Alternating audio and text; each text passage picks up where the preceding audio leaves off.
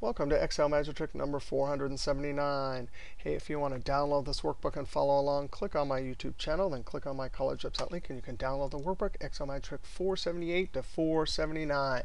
Hey, we're going to do a reverse two-way lookup. We have day labels up here, jobs here, and then we've put people's name on the inside of the table. Notice that there's lots of duplicates. Our goal is to build a little table like this. So we have Sue's name, and a formula will say day 2, job 1 is the first job. Day 2, job 3 is the second. Day 3, job 1 is the third. And there's a fourth one, too, also here. Now, when our formula extracts, they have to extract. Look up here and extract. It has to extract the column header first and then the row header. So day 2, both of these items get returned before any of them. Day 2, and then within the days, obviously the job 2 will come before job 3. And sure enough, that's how we see it right here. So if we type Fred's name here, for example, and then type Fred down here, the name should show up. And notice we have lots of duplicates. So then those will be returned. So this is a formula for reverse two-way lookup that can handle duplicates.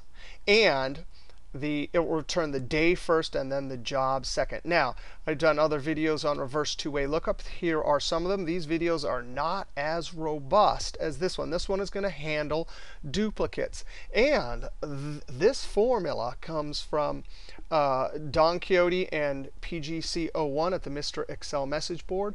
These posts are what I'm basing this formula on. This formula is not exactly the same as these, but all the ideas came from these guys. Just incredible. All right, let's start this out.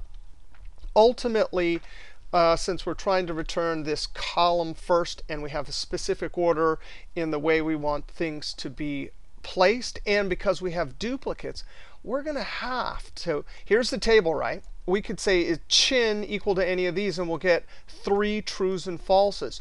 Well, we need to somehow have a table with something in there that says exactly what column first and what row this is. So that's kind of the bulk of this trick here is going to be, how do we get a table of numbers that will tell us for any given true we get from the name what the column and row is. We're going to start off with small. And we're going to say if, because the logical table of trues and falses will look all through there. And I'm going to hit my F4 key, because that'll be copied everywhere. When that's equal to whatever this name is in this schedule down here. And we'll lock this, because we're displaying the return values in columns, we need to lock it in the column. So we can see Chin's name as the formula moves that way. Now, those are the trues and falses. Comma. Now, the rest of this value of true, we're actually going to do something pretty clever here. We're going to take the rows and the columns and add them together to get a single number in any one of these cells that will tell us what the column and row is. And the way we're going to do that is open parentheses, and then we'll use the column function, just as we've seen so many times before. Column will give us 2, 3, etc., but that won't work because we want 1, 2, 3, 4. So we'll have to subtract column of this one. That'll give us for the first entry, B is 2. So 2 minus 2 is 0, but that won't work, so we'll add 1.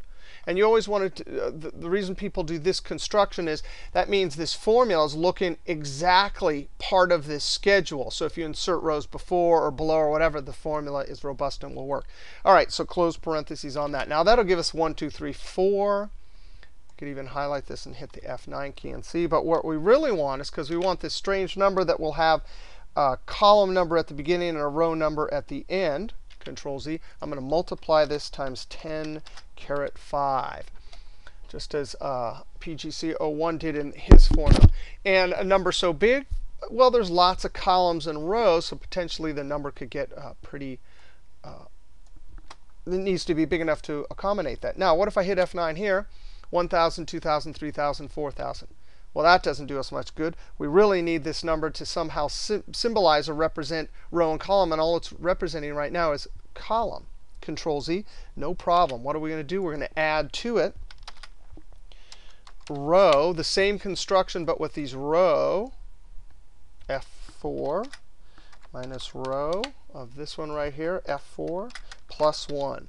Now, I'm going to put some parentheses around this. You don't need to. When I ran Formula Evaluator, it was helpful to see that all of this added before it went on and did added that all together, and you could see a single number. But watch this. What is this going to do? Right here, if I hit the F9 key, it gives me a table that's exactly the same. Commas are columns and semicolons are rows. So look, 1, 2, 3, 4. Next row, 1, 2, 3, 4. So there's a table of values the same size as the table we're going to get from our true falses in this part. The first number is column row. This is the second column, first row, third column, first row, fourth column, first row. So boom, boom, boom, boom. Exactly what we are going to need. Then you go down to the next one. Oh, it's back to the first column again, second row, second column, second row, etc. Control Z on that. Now, if I put a close parentheses, you can see down here, value of true, we don't need the value of false, and highlight this, if, then the logical test for the name, there'll only be 3 of them because we're looking at Chin, right? So F9. And sure enough, we get 1, 2, 3, exactly what we want. 4, 2 is fourth column, second row. 3, 4 is third column, fourth row. 4, 4 is fourth column, fourth row. But those numbers themselves are not going to help us. I'm going to Control Z. And we're using the small, so we need to have a number incrementer as we go this way to pull the first smallest, second smallest. So we columns. And I'm sitting in C11, so I'm going to type $C11. C11. I'm just going to control close parentheses and Control Shift Enter. Control Shift Enter cuts an array and just show you. Is that not awesome? Column row, column row, column row. So in one number, meeting the same shape and size of the true and falses generated by this name will give us. So the only trick is how do we extract the 3 and use that in index for column number, and 4 and use that in index for row number. We'll do how about we do the column number first? Well, what happens if we divide this number right here by this same 10 times caret 5. So here we multiply it. Now we're dividing. Let's just Control Shift Enter. No way. Now we have column row. So the row part is the decimal. The column part is the integer there. So can't we just use the int? The integer will take the integer part and leave the always going down, taking the leaving the decimal not showing. Boom, just like that, we have our row number. If I copy it down to here, we'll get rid of those nums later. You can see for Sue, we have a 2, 2, 3, 3, which for column is exactly right, 2, 2, 3, 3. Now, this small part, including the all the way to the end, just not the end, I'm going to copy that because we're going to use that same huge part of that formula to get the row number. But we can't use int because remember, it was a decimal that was thrown into the cell, right? So how do we get that decimal part now? Well, if mod function, well, what if we divide this number by 1? 3 divided by 1, right, is 3, remainder 0.0004. So we can use the mod function, which that's what it does. The mod function gives us the remainder. So there's the number. The divisor will come to the end, comma, divisor, what is it? 1. So now it gives us that ridiculously small number. We can just simply multiply it times that number, 10 caret 5. Control Shift Enter. And so now we have our numbers for row. Now we need to combine. We're going to have to put both of these formula parts into indexes and then concatenate them in one cell. I'm going to, if you don't have clipboard turned on, There's clipboard, and you should go down to options if you want. You can turn in 2007 CC. Control CC will copy and open up the clipboard. I use this trick all the time for big formulas. So watch this. I'm going to copy the int, Control CC. In earlier versions, Control CC just works. 2007, you have to turn it on in that options button. I'm going to come up here and then Control CC. So the int will be for the column, and the mod will be for the row. Okay, so I'm just going to come here and let's try index. Index is a lookup function. I need to look up first the column header. So I'm going to highlight those in F4, comma, and row number. Well, we need a column number, right? Column. But guess what? If all you give it is columns, B, C, D, E, and you put a column number in for a row, index knows what to do. So I'm going to put int.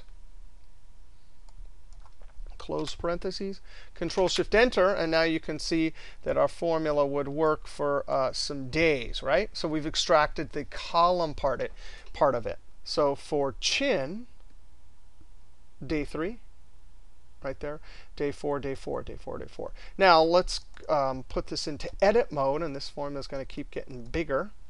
I can actually just come here, and we need to concatenate. So I'm going to ampersand, which joins, and then we need a comma. So double quote, comma, space, double quote, ampersand, index. Now I don't need the column headers. I need the row headers. F4 to lock it. And now comma, what's the row number? It's this mod piece.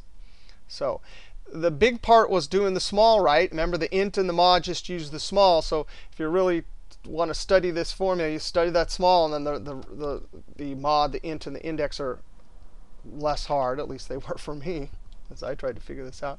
All right, so we close parentheses on the index. Now, that will work, but we're going to get some errors. Control-Shift-Enter. And then we have to do some formula adjustment to not show the num error and not show this down here. But there it is. It should be day 3, job 4 for Chin, day 4, job 2, day 4, num 4 for Sue, day 2, 2, 2, 3, exactly right. Now, what are the things that are getting in the way? We have num, from the fact that that columns is delivering a 4 there, and there's no 4th value.